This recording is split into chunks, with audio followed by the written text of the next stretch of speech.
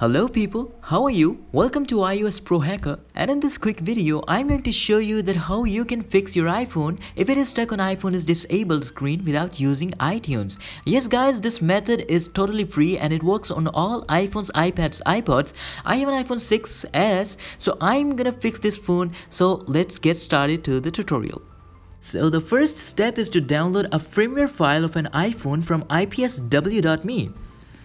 And here you need to select your Apple device, which device you want to fix. And I'm gonna select iPhone because I have iPhone 6s, and here are all the list of the iPhones to select. But if you're having trouble in finding your iPhone, so simply click on Identify My Device in the top menu of web page. And now here select your device, iPhone, iPad or iPod. I'm gonna select iPhone because I have an iPhone 6s. Now the last thing is to put our phone's model number into this box to identify which phone do we have. So you will find the little model number written on the back side of your iPhone, iPad, iPod. So simply fill that box with your model number. And now click the green button, and here you will see the list of firmwares. You need to click on the green, the red ones will not work.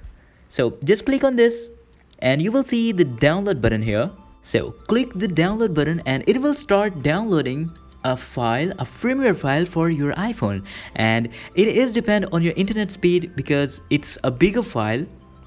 So it takes time, depends on your internet speed. So I have already downloaded it and copied it to the desktop. You can see the file, this one here. And now we are going to flash our iPhone. For that we need to download 3U tools, and we're not going to use iTunes. So visit 3u.com and press this big download button to download the tool. I have already installed this on my computer. So without enough talking, let's open 3U tools and start flashing our device.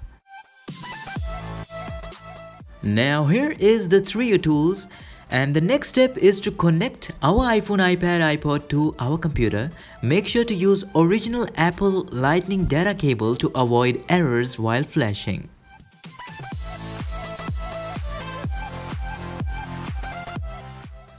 And now click on Flash and JB in 3U tools, and now here into the Pro Flash, and you will see import firmware button here. Just click it and now find that firmware file we have downloaded just now, which I have copied to my desktop.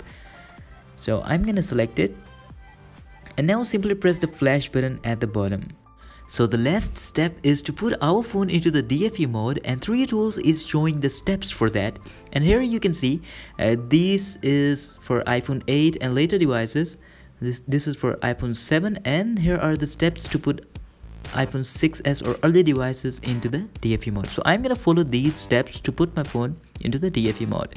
So it's simple, power button and volume button trick. So let's try it out. I have an iPhone 6s, so I'm gonna put it into the DfE mode.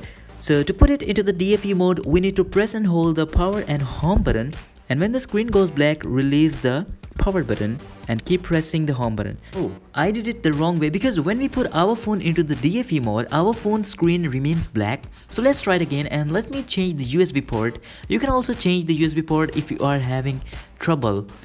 So let's try it again and unplug and plug it in again. Okay, now press and hold the power and home button, and when the screen goes black, just release the power button and keep pressing the home button, and soon you will see your phone. Here you can see the 3U tools has detected my iPhone, and here you can see the status iPhone 6s. It is detected. Now the flashing process has started.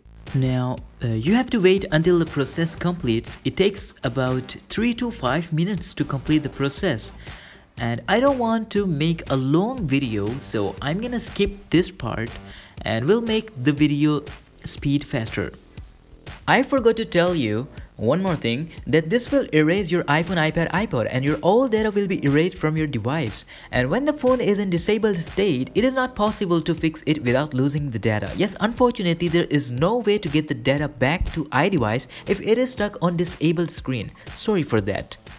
So the phone has turned on. Simply set up your phone now, select language, country, whatever. So this was the method to fix your iPhone, iPad, iPod if it is stuck on disabled screen without iTunes.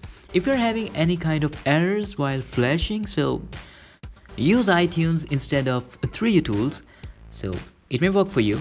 So thank you so much guys for watching this video. I hope you like this video, so don't forget to share the video, comment the video, and like the video. Peace out.